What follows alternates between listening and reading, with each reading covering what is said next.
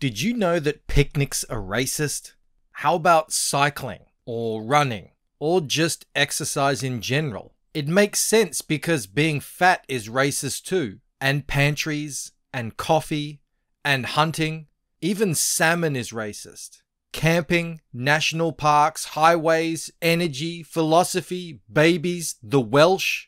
Time itself is racist. And now so are you if you're white and you use a meme of a black person. That's digital blackface. And that means you're a bad person. Well, as a white man speaking, allow me to retort. Sit your ass down and shut the f***